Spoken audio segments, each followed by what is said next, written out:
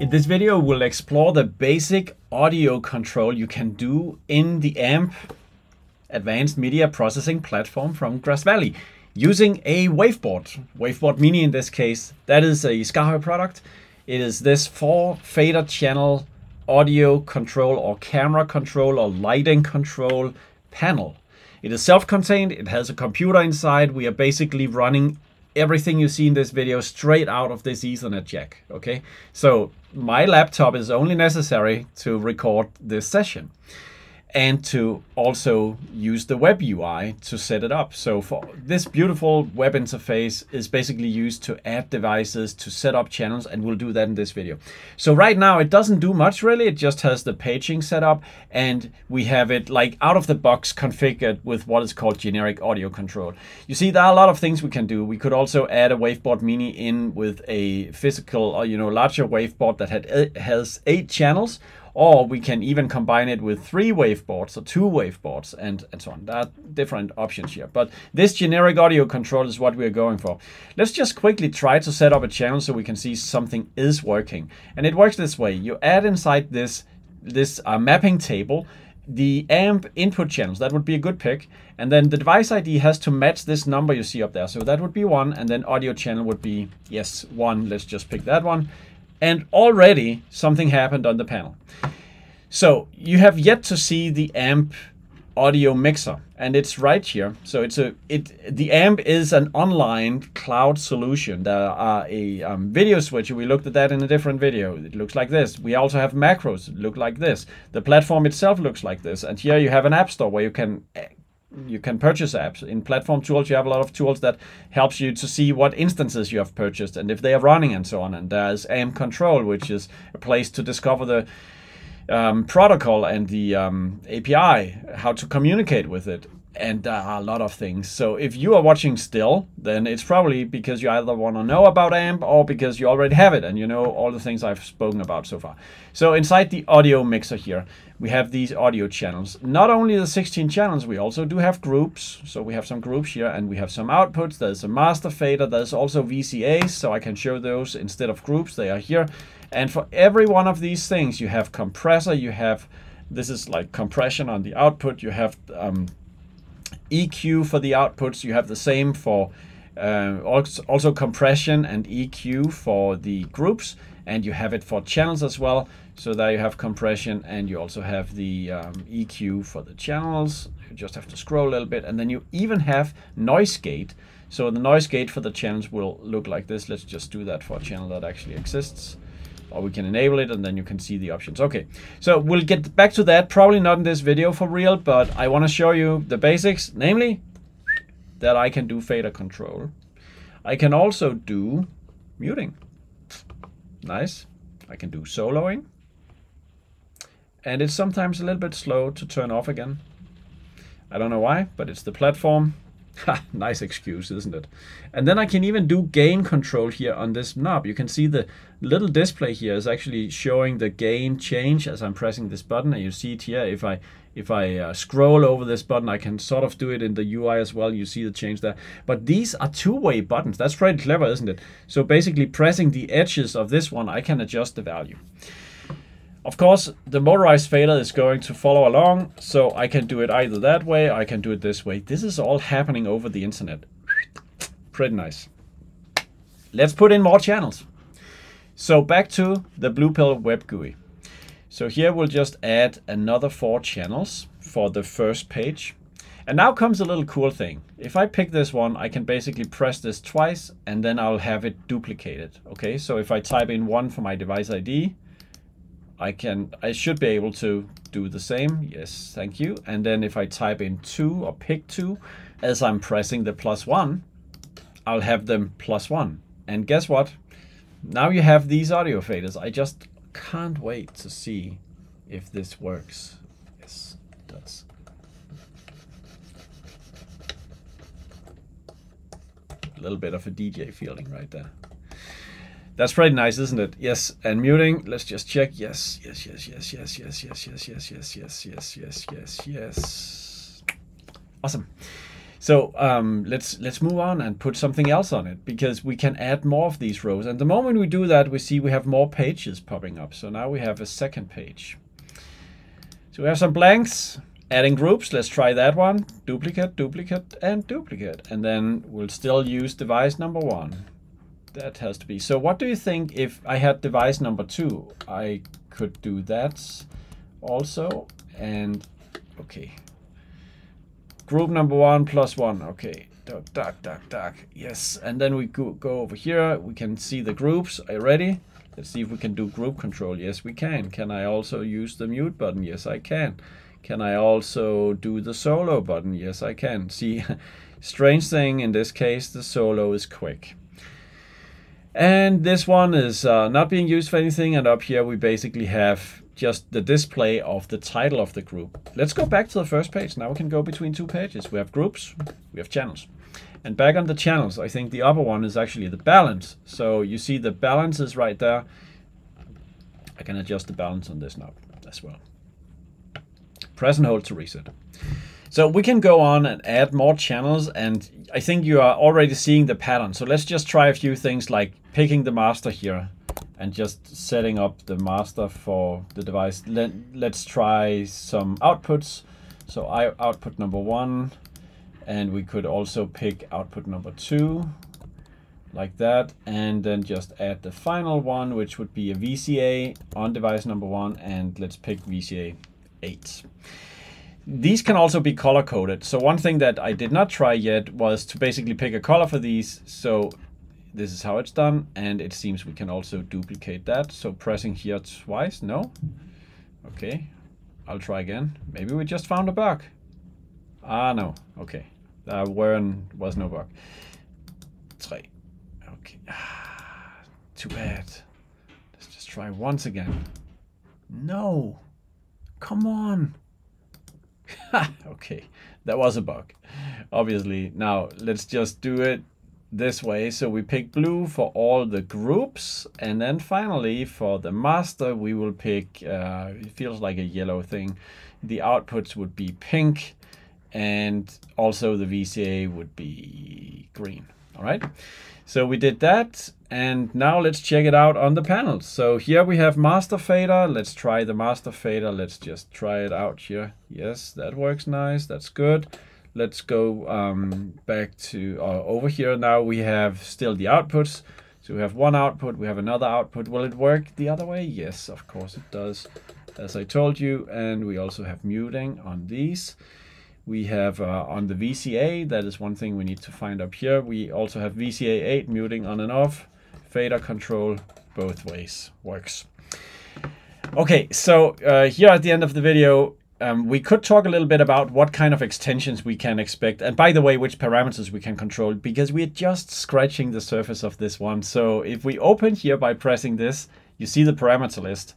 And that brings up this web page where you can read through all the things we can do. I'll just scroll through so you can see the massive amount of parameters that we have implemented for AMP.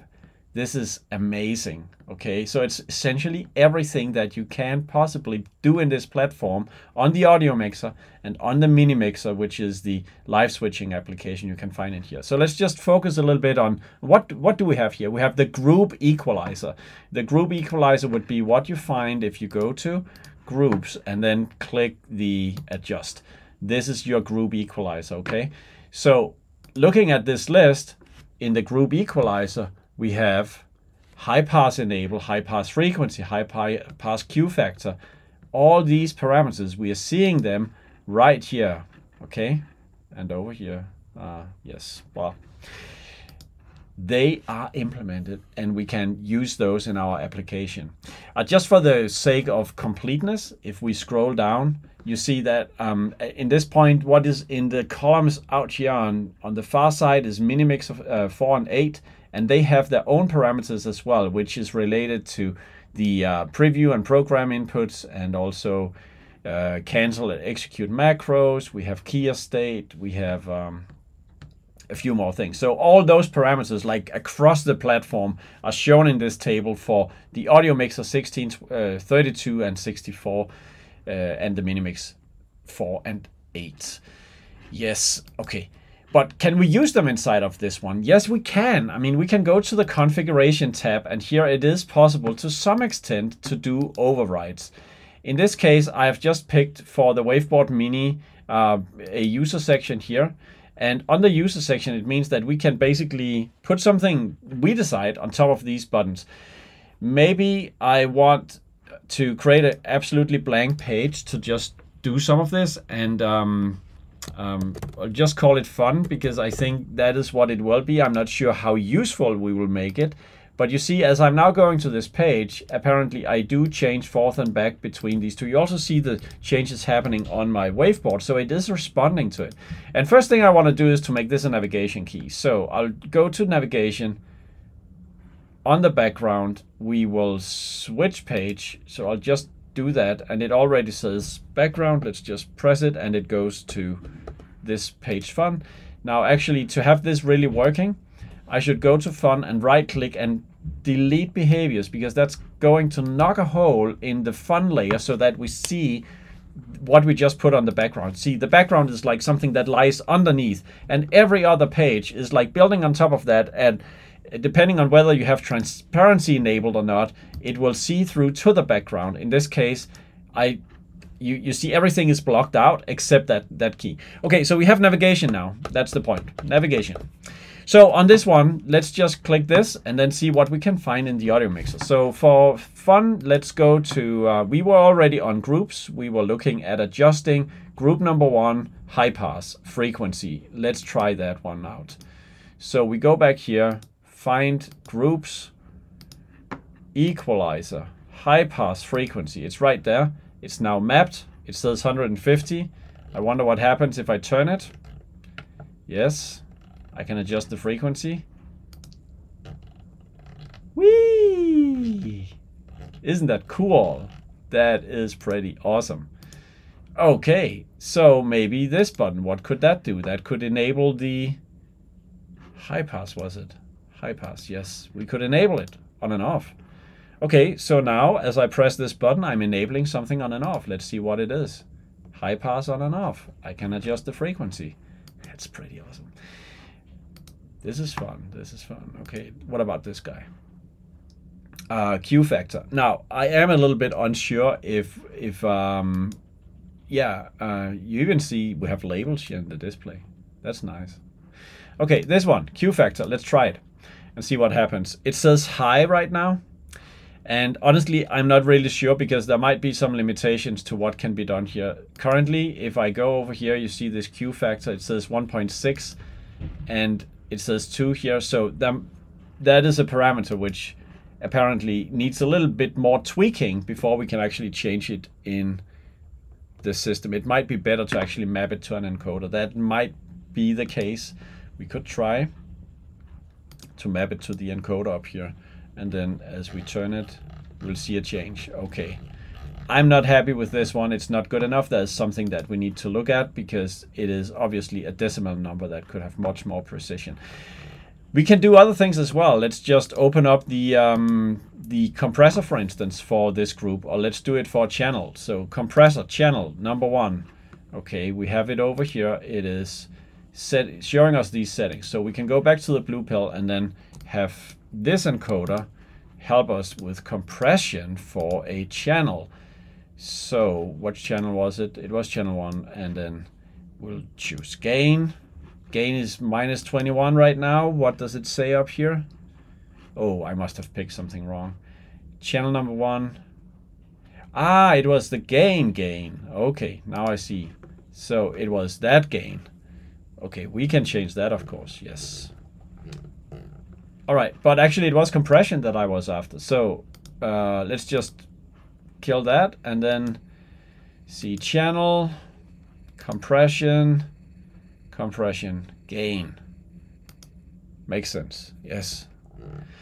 I think you're probably seeing the whole point of this. It is quite straightforward what is happening. If I choose threshold instead, I'm adjusting the threshold, and that is what you see right here. Threshold should be changed on channel number 1, camera 6, Let's go back and check.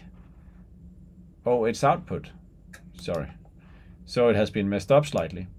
We are on channel, compression, threshold. Thank you. Something must have slipped right there, but I am now changing compression threshold for channel number 1 on the compressor. What about this one, the ratio? Just a quick check. Ratio is this, and compression ratio says 10 right now. Really? Was the output? That was the wrong one. Compression ratio. Okay, it says 0.2. Yes.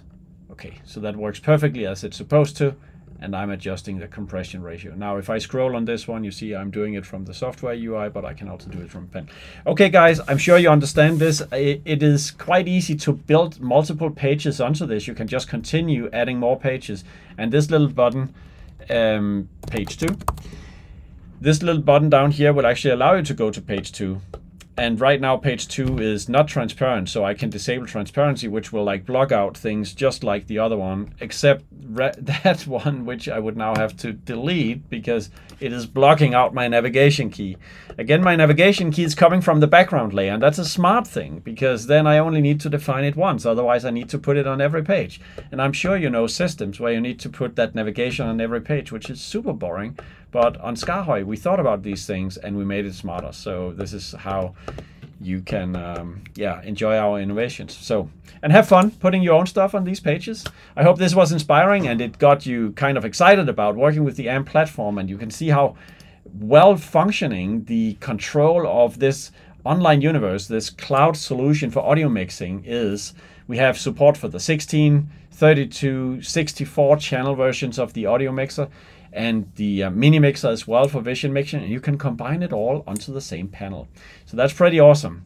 Thanks for watching. Follow us on social media. You can write to me in Innovation Lab at skaarhoj.com. That's the email address, and it will reach me if you have any questions.